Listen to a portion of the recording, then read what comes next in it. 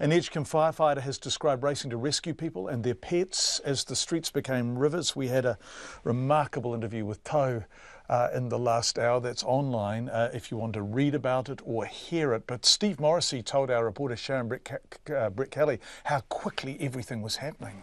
Yeah, it's pretty horrendous over there. There's a lot of debris around. There's a major current going down through all of those main side streets over the other side, so the river is actually running through town. How quickly did you need to get people out? I mean, how dangerous was it? I wasn't there for the initial part of it, but the guys were getting them out pretty quickly. There was most of them ended up getting rescued by jet boat because it came up so fast. We just couldn't get them until the water was actually around all the houses already.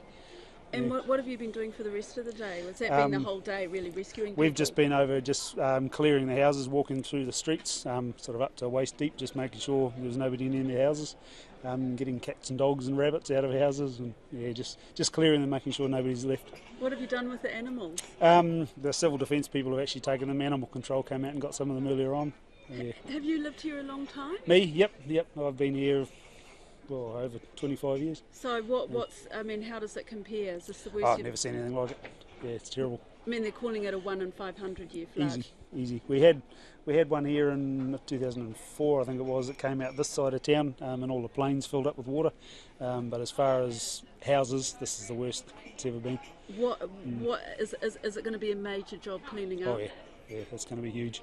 When this finally goes down, there's going to be that much debris and silt and rubbish to clean up. It's going to be horrible. Some places probably won't come back. Yeah. Really? Yeah. You think some places won't be livable? Some places won't be fixable. Yeah. Many? Quite a few. It was hard to tell going through because the water's that deep. There's cars that are fully submerged. It's that deep in some places.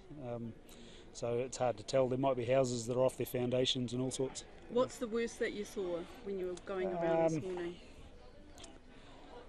Hard to explain, really. Yeah, there's caravans and cars that have been shunted down the streets and up against fences and pushed up against each other, and yeah, there's the torrent going down the streets, phenomenal.